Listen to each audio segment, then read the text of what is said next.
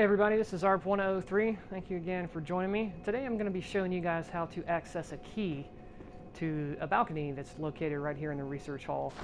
And so we can look in here in our inventory. If you tab over to the keys, we're going to be looking at this key called the balcony key. Let's take a look at it and see what it says. Key to the balcony on the first floor of the research hall. Lady Maria of the Astral Clock Tower gave this to the patient Adeline. Maria had hoped Adeline would find comfort in the faint breeze that carried the scent of flowers from the outside, but Adeline couldn't fathom her intentions.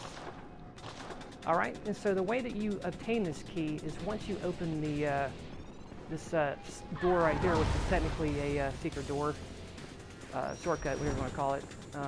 Adeline is sitting over here in the chair, and she's a giant, brain head, whatever you want to call her.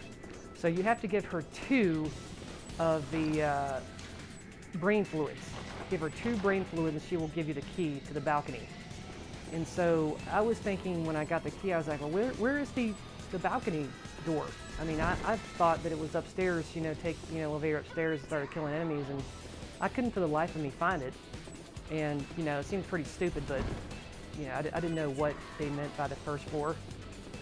So I was thinking, well, maybe it's down here. Once I realized you'll come back out here to where the lamp is, you'll come over here once you get the key, and the balcony door is right here.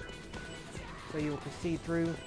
This is the little side area. It kind of looks like the Celestial Emissary boss fight in the regular part of the Bloodborne game. So you can jump down here, and there are 2 items in this cool little area.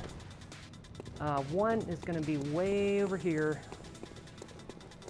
on a body, right here. The other one, if you look down there, you will see a body that's sitting in a chair.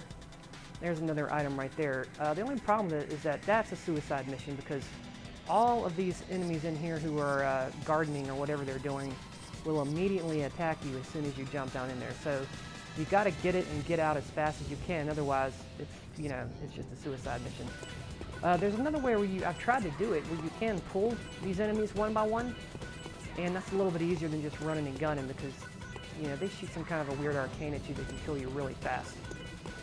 Other than that, there's one more thing here. This window right here breaks, and so you can break that. You will come over this side, and there's a Wandering Madness on this side who has 2 or 3 bloodstone chunks that you can, kill off of him.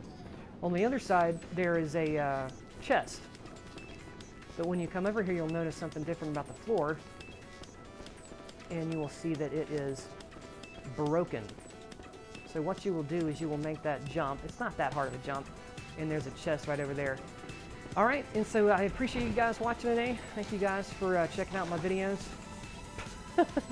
You can look at my back. See you guys later. Take it easy.